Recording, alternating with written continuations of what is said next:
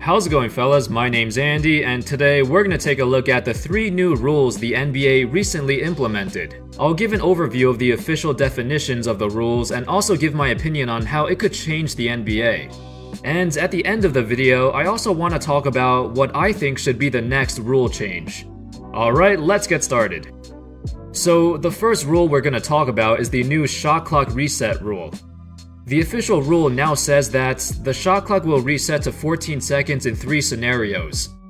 After an offensive rebound of a missed field goal or free throw that hit the rim, after a loose ball foul is called on the defensive team immediately following a missed field goal or free throw that hit the rim, or after the offensive team gets possession of the ball after it goes out of bounds immediately following a missed field goal or free throw at the rim. So before we start, I should say that the shot clock already did reset to 14 seconds before in certain situations. The most common method was when the defensive team committed a non-shooting foul while the shot clock was winding down. Here's an example of what I'm talking about.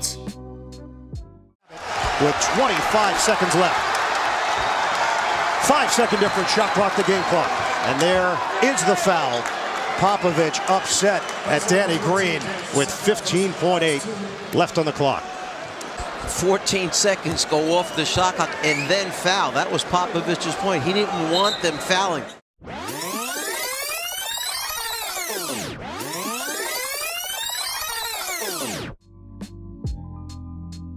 As you can see here, the Spurs are playing the Nets and they're down by 2 with 20 seconds left in the game, Nets ball.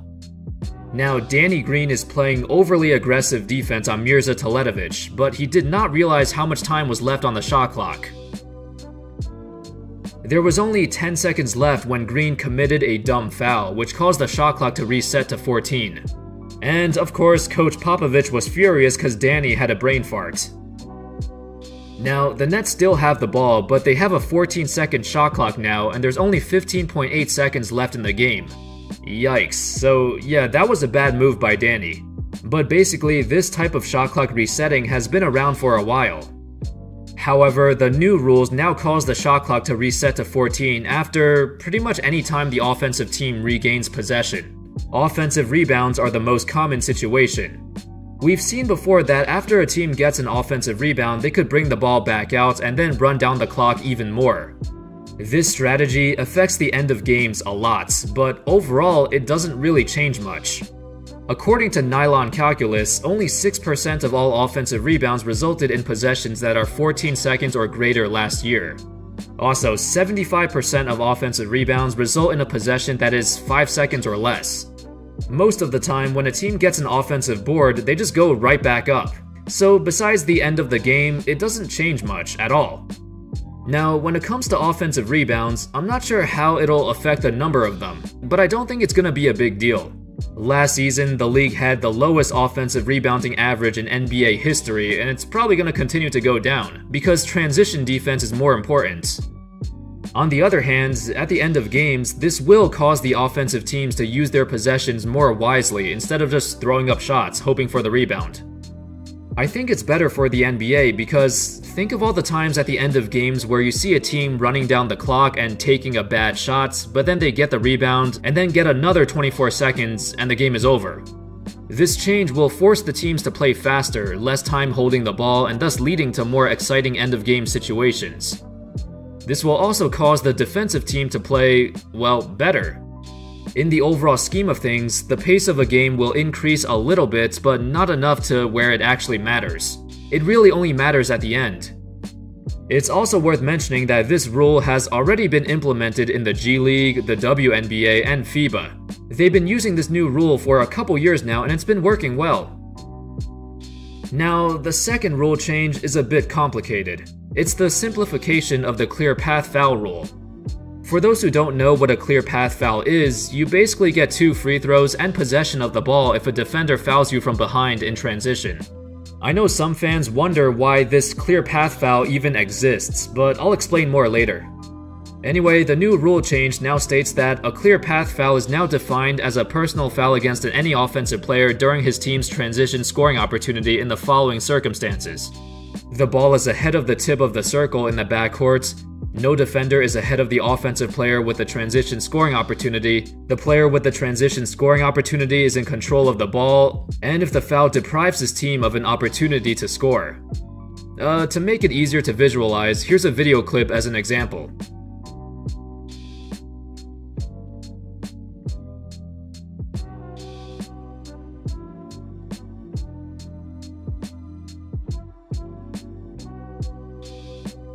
Lance Stephenson of the Pacers loses the ball. Rodney Hood of the Utah Jazz starts the fast break, and as they run down the floor, Lance fouls him from behind. However, because Lance crossed the half-court line before Rodney, it wasn't called a clear path foul because that was the rule before. But with the new rules, this will be called a clear path foul. It doesn't matter who crossed the half-court line first anymore, it just matters that Lance was behind Rodney when the foul happened. The second part of this new rule states that, under the simplified rule, a clear path foul cannot occur if the fouled player is in the act of shooting or if the foul is caused by the defender's attempt to intercept or deflect a pass intended for the player attempting to score in transition.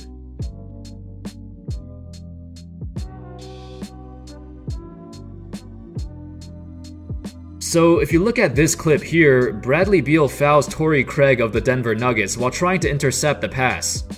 This was called as a clear path foul before, but now it no longer is because Beal is making a play on the ball as he's tried to go for the steal. Overall, I like this new simplified clear path rule. It was too complicated before and sometimes the calls were kinda weird, so now it should be better.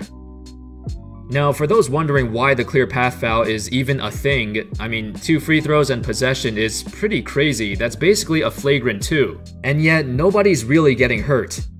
Well, that's the thing. The clear path foul was created so players don't get hurt. When someone's running down the court at full speed and gets fouled or pushed from behind, it's very dangerous. The clear path foul is supposed to prevent situations like that from happening because there's a big penalty to discourage players from committing a foul like that. Another reason is because the NBA wants to see more exciting highlights. Fast break dunks and alley-oops are the most exciting parts of the game. Fans want to see that. However, if someone gets fouled in transition before it happens, it's like, well, that ruins the moment. So that's another reason why the clear path foul discourages defenders from fouling in transition. Regardless, the new rule change is now much more defined and clear, so there shouldn't be any more issues with arbitrary calls or anything like that. Lastly, the third rule change is the expanded definition of hostile acts for replay purposes. Basically, I think this just means refs could review some plays for hostile encounters and determine the punishment for them. They were allowed to do it before, but now I guess they could take a longer look at the replays and spend more time deciding the penalty. I'm not a big fan of this because I feel like the refs already spend too much time reviewing certain plays that don't need to be reviewed, so this new rule adds even more time to that. Like, if a player taunts another player, are the refs gonna go back to the replay screen and review that too? I don't know, I think that's unnecessary, just let the game play out. But I do understand why this change was made. The NBA wants to keep the game as clean as possible and punish anybody who tries to do anything hostile. Anyway, that sums up those 3 new rules. Over the last few seasons, we've seen quite a number of rule changes. None of these are drastic, none of them are gonna affect the game that much, but it's good that the NBA is trying to limit the ambiguity of some rules. I really like the new clear path rules because the rule needed a better definition for years. I remember some of those calls were ridiculous before. Personally, I think the next rule changes should have something to do with the 3-second rule. The defensive 3-second violation and the offensive 3-second violation. Those rules are dumb because most of the time the refs don't even call it.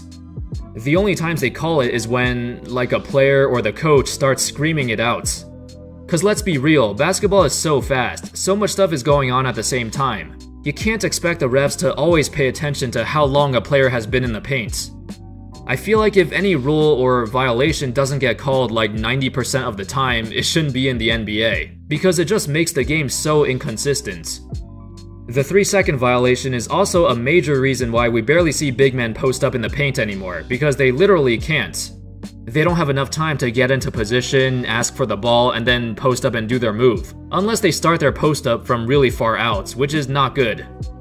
Anyway, that's all folks. Let me know your thoughts on the new rule changes, and what rules do you think should the NBA take a look at?